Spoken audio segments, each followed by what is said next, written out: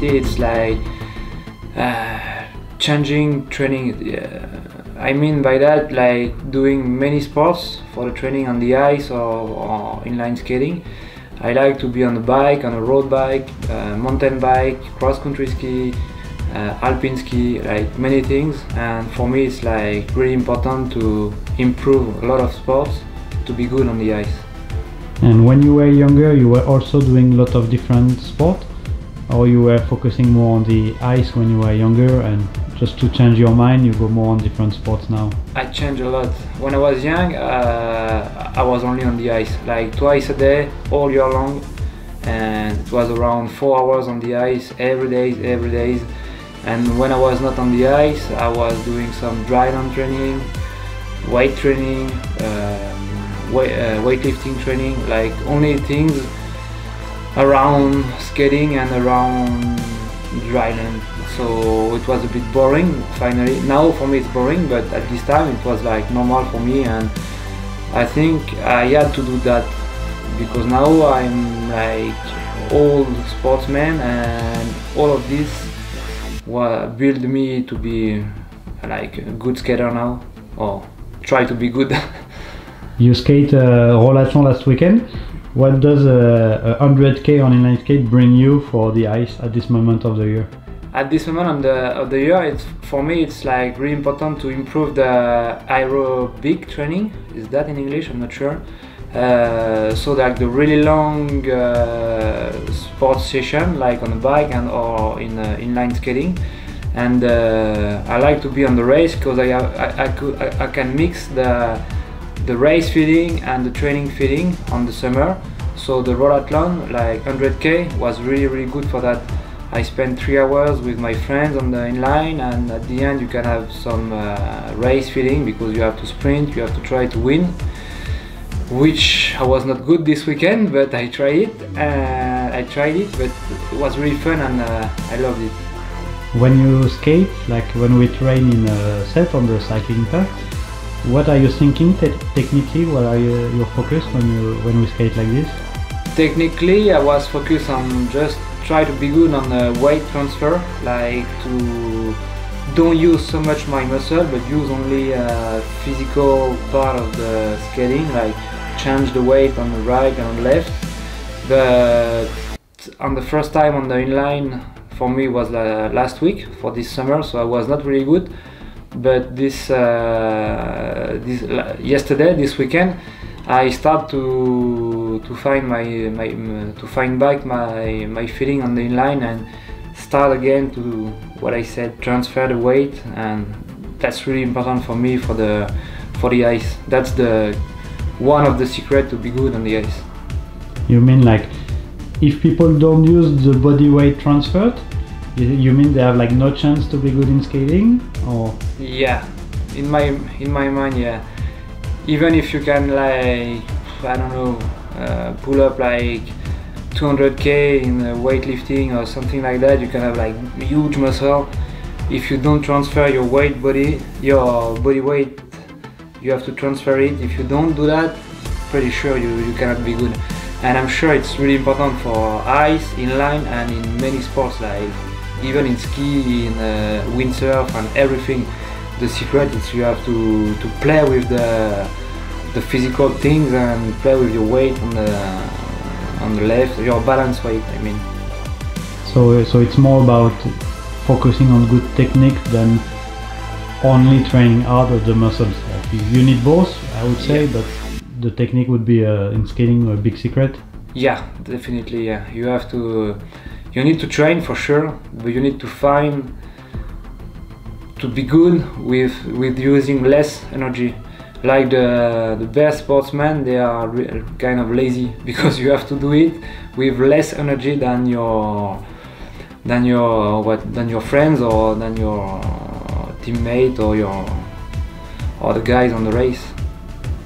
Okay, and when you compete like 1,000 meter on short track, from the start of the race, you also focus on saving energy from the start, or on the tactic, or straight from the start, or what's the main focus when you race actually? Actually, in 1,000 meter on the ice, it's like around 1 minute 25 around. That's the time for the race. So that's really short. And the point is you have to keep energy until you try one thing. Actually, or what I said is you have only one chance now on short track skating. You have only one chance to move. So you have to do it on the right moment and do it like with good abilities to do, because it's like really dangerous to get penalty on the ice. It's really easy. So you have to be really clean and do your move on the right moment. That's really difficult sometimes, even after like me, like 15 years on the ice. Even sometimes I'm doing like some bullshit. It happens. Yeah, it makes me remember when the 1000 meter on the inline on the track. What you say, it's a little bit similar to what Gwendal Lepiver is doing when he races. He's also like kind of waiting in some way, and he do one action that is very strong in the race. Yeah, it's like you have to be efficient like 100%. If you do something, you have to do it until the end. Don't try like some easy passing and finally you don't pass, you go behind. It's like trying to pass, going like from the 4th position, going outside, staying around 3rd or 2nd position, and finally thinking okay, it's too hard, I go back on the last position of the pack. And that's, for me, that's a really big mistake to do that, because you use a lot of energy for nothing. Sometimes if you are really strong, you can do it because it's like strategy. You can do it to make your, I like to be your friends, to say your friends. So you can do it to make like a lot of trouble in the race and going back again and trying again. But I think you have to think about everything before.